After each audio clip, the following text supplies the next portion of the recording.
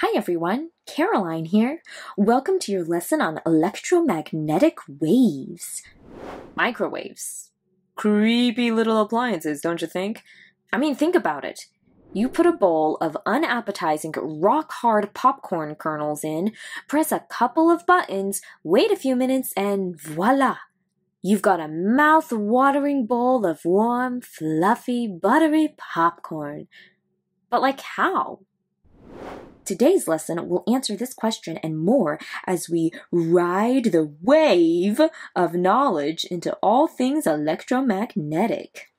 So microwave a snack and come right back, because after today's lesson, you'll be able to describe the characteristics of electromagnetic waves in a vacuum, describe the evidence for the dual nature of electromagnetic radiation, and describe how the intensity of light changes with distance from a light source.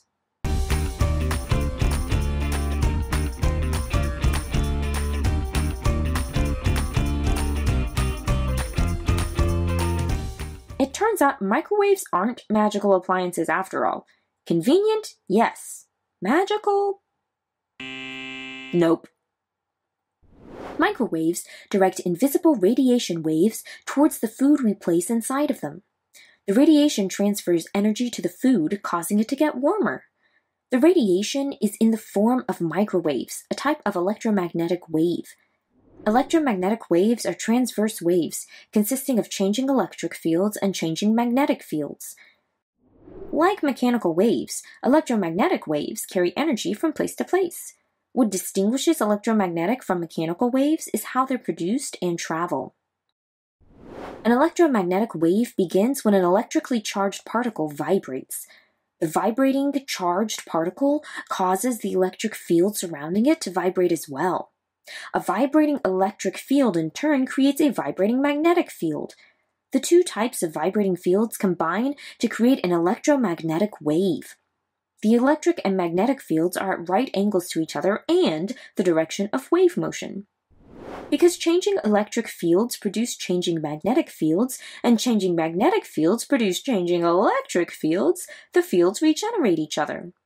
As the fields regenerate, their energy travels in the form of a wave. Unlike mechanical waves, electromagnetic waves do not need a medium.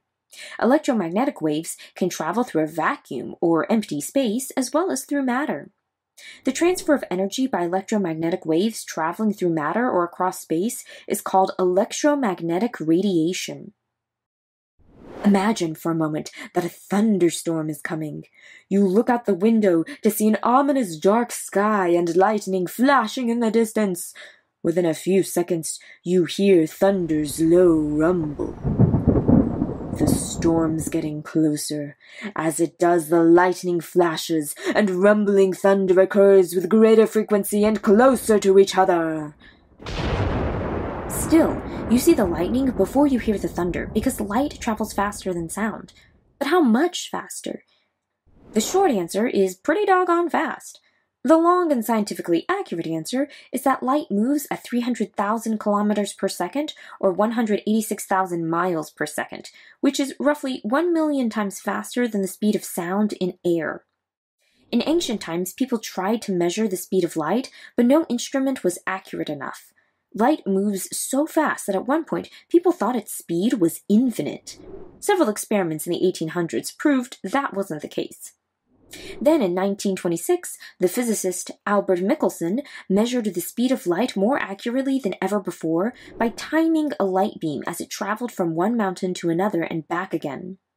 Since Michelson, many other scientists have measured the speed of light, and their experiments have confirmed that light and all electromagnetic waves travel at the same speed in a vacuum, regardless of the observer's motion. As you recall, earlier in the lesson, we learned that all electromagnetic waves travel at the same speed in a vacuum. However, not all electromagnetic waves are the same. Electromagnetic waves vary in wavelength and frequency. The speed of an electromagnetic wave is the product of its wavelength and its frequency. Because the speed of electromagnetic waves in a vacuum is constant, the wavelength is inversely proportional to the frequency. As the wavelength increases, the frequency decreases. As always, when it comes to challenging math concepts, we've got you covered in the post-lesson resources. Since the early 1900s, scientists have known that light has a dual nature, meaning it behaves sometimes like a wave and sometimes like a stream of particles. For example, if scientists aim a beam of light at a screen with one slit open, the light behaves as a stream of particles, a single line of brightness. But if two slits are open, the light acts as a wave and goes through both openings simultaneously, creating a characteristic pattern of light and dark fringes called an interference pattern. This pattern occurs because peaks in the light wave at one point sometimes add up with the valleys in the wave at other points, creating regions of dark, known as destructive interference, while places where two peaks intersect create extra bright spots, known as constructive interference. The final stop on this brain train is intensity. Intensity is the rate at which a wave's energy flows through a given unit of area. It's helpful to think of intensity as brightness. If you're a nighttime reader, like I am, then you know that to find who done it, you have to sit near a lamp to see. As you move further away from the lamp, the darker the area around you gets. The light bulb is still emitting the same energy every second, but because you're farther away from it, the energy spreads over a greater area. Therefore, you receive less energy and perceive the light as less bright. Imagine you're building a soapbox derby car, and you want to paint it candy apple red. However, the paint roller just isn't cutting it. You switch to spray paint, and when you hold the can of spray paint close to the car, the paint forms a small, dense spot. But when you pull the can away from it, the paint forms a larger, fainter spot, because the paint is sprayed over a larger area.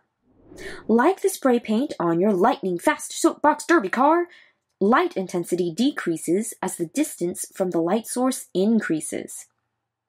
This happens because photons, the smallest fundamental unit of electromagnetic radiation, travel outward from a light source in all directions.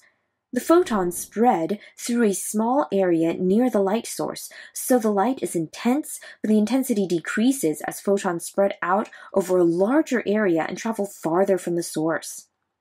That's a wrap on electromagnetic waves. If you were paying attention, you now know that electromagnetic waves are produced when an electric charge vibrates or accelerates. Electromagnetic waves can travel through a vacuum as well as through matter. The speed of light in a vacuum is 3 × 10 to the 8th power meters per second. Electromagnetic waves vary in wavelength and frequency. Electromagnetic radiation can sometimes behave either like a wave or a stream of particles. Light spreads out as it moves away from its source. Hey, don't forget to check out the engaging games and thought-provoking practice problems related to this lesson to prepare for our next class, where we'll explore the wildly important laws of thermodynamics. And remember, in science, as in life, you matter. See you next time! Hey, hey.